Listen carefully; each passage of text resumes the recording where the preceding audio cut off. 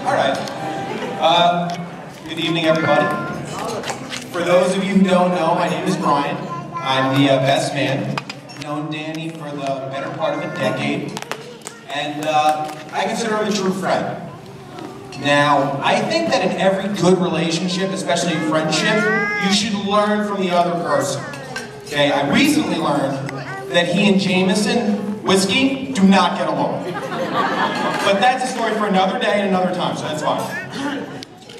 But, you know, a wedding's coming along. I'm sure we've all seen shows like Say Yes to the Dress, Bridezilla, right? Well, Danny taught me that a man can say no to 1,000,000 dresses and be a true groomzilla.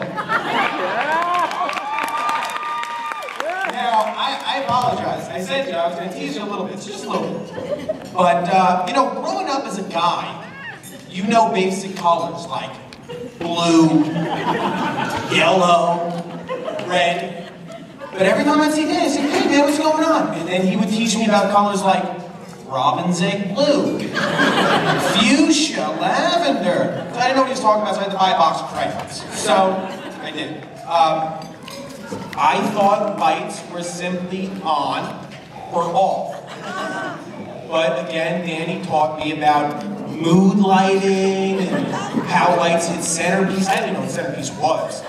I just thought that was with the candles. Anyway, but yeah, so I thought to myself, what happened to the kid who used to go to baseball games with us or play Call of Duty and lie and say we're going to go get lunch with the girls? We used to play Call of Duty all day. But in the midst of all that, I realized something. He wasn't being crazy to freak us out or be some kind of monster.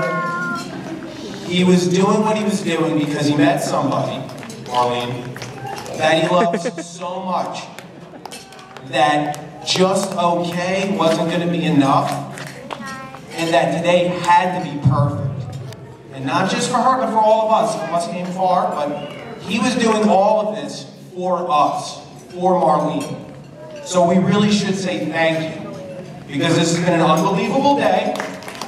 You've done a great job. So let's raise our glasses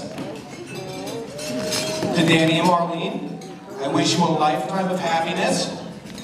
Easy on the groomzilla stuff and you'll be fine. And this is by special request because we are from New York. How you doing?